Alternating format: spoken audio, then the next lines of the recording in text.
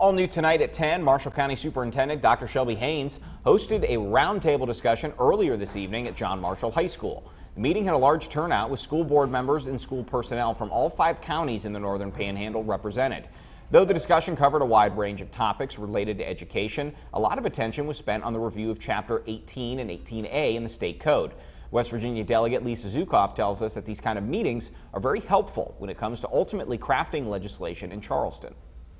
And it's really helpful for us to know how people feel before we get to legislative session in January, so that we can be aware of what's important to our districts, what's important to our area, so that we're ready to address any issues that come from that committee. The other panelists included Delegate Sean Fluharty from Ohio County and Delegate Dave Peftel from Wetzel County. This week,